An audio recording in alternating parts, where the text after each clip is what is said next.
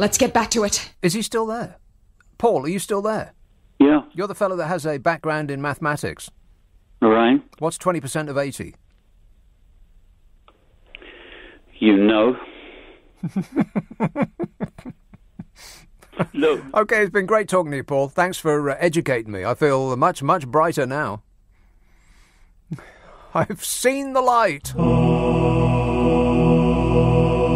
Let's have a call in Catford. Hello, Keith. Oh.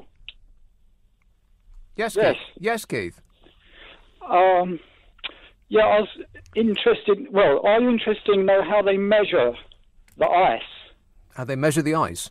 Yeah, on Greenland. Oh, with science. Yeah. That's how they measure it, with science. I think you'll find that's right. No, okay. Because I think I know how they do it. How do they do it? Right. So they have two satellites, right? Yeah. And they're going round and round and round.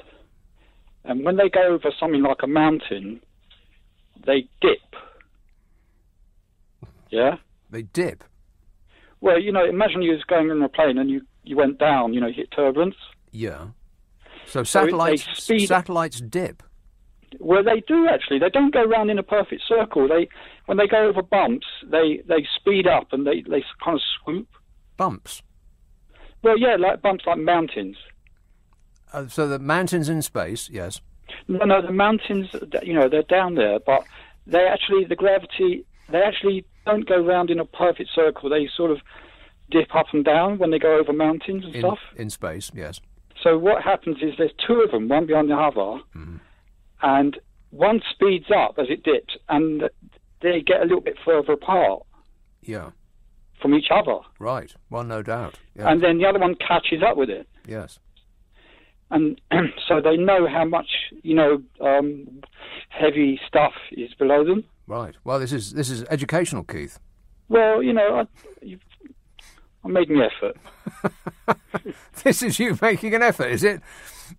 This is you doing your best. I've got butterflies now. I won't be able to go to bed. I won't be able to sleep. I see. That's my fault. I understand. Well, no. Okay. Well, anyway, thank you. Okay, thank you, I Keith. do like your you got a good. Your mind is a little bit. You know what I mean? Three-dimensional. Yeah, it's a little bit. Yeah, no doubt. Thanks a lot, Keith. Speaking of dips.